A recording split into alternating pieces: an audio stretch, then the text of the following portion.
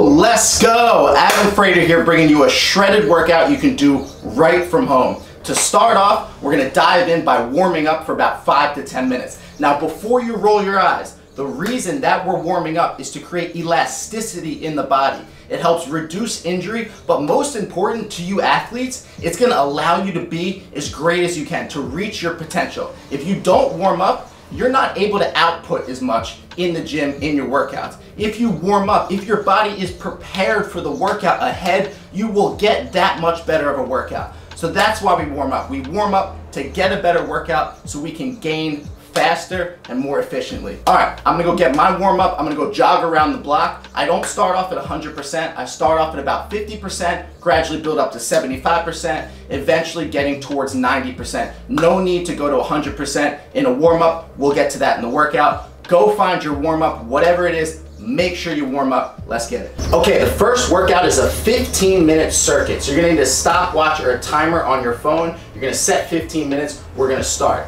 In the 15 minutes, you're gonna try to do as many rounds as possible. There's 4 exercises with a certain amount of reps for each exercise. You rest wherever you need it. If you can't finish the reps, so for instance, if there's 10 reps, but you can only do 5 in one turn, do 5, take a second off, finish the other 5 before you move on to the next exercise. So that's how these AMRAPs are gonna work. AMRAP, A-M-R-A-P, as many rounds as possible. First exercise is fly push-ups. So we fly the hands out, normally they're shoulder width. Here we're gonna stretch them an extra width apart, about an extra foot. From here, we're gonna point the fingers outwards. We're actually gonna have the elbows go out wide like we're doing flies. Get up on those toes. If this is too much, you can put your knees down. There's your regression. Otherwise, if it's still too much, you can bring your hands in to make it easier. The wider we go, the more we're gonna focus on our chest. From here, don't be weak in the shoulders. Press through your shoulders. Be strong. Don't let your hips drop. Be strong here. Go all the way down to the chest and then up through the shoulders. That's 1 rep. I don't want to see this. I want to see these shoulders protract. Push through those shoulders. And that's going to be the first exercise. Moving on to the second exercise. This is windshield wipers from the floor. So go ahead, find a good position on your back, legs up, they come off to the side and off to the other side.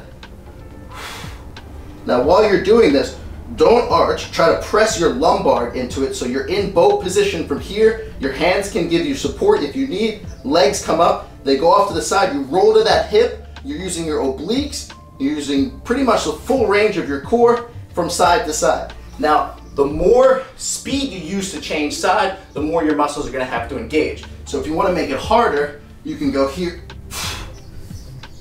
and really use your arms to push. And that's the second exercise.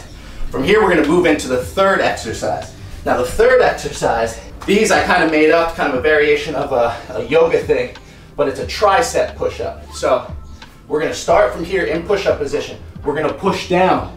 We're gonna bend our knees and bring our elbows back. And then from here, we're gonna come back, forward, and into push-up. And what this transition is gonna do is it's gonna really work the triceps. So you're still doing a push-up, still targeting your chest, but now we're really gonna work the triceps. So I'll show you it in real time. You're down.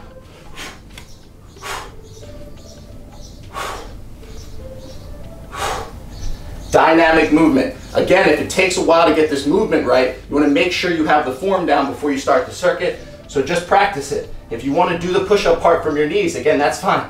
Come to here.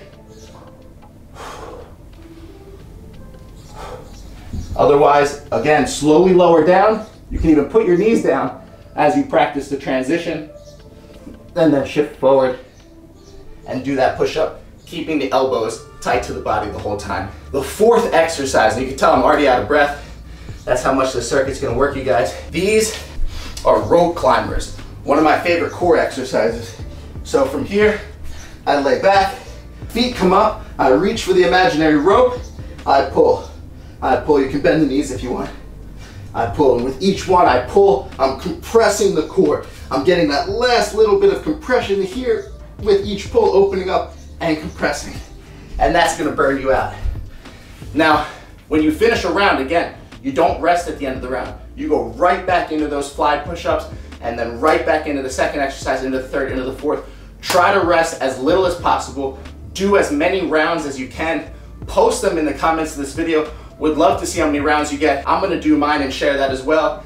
In the bottom, in the description of this post, you will see the reps and sets for beginners versus intermediate versus expert. So basically everybody will be able to do this exact workout with different rep sets, but everybody's gonna be doing it to 15 minutes. I'm out of breath just from demoing and showing you.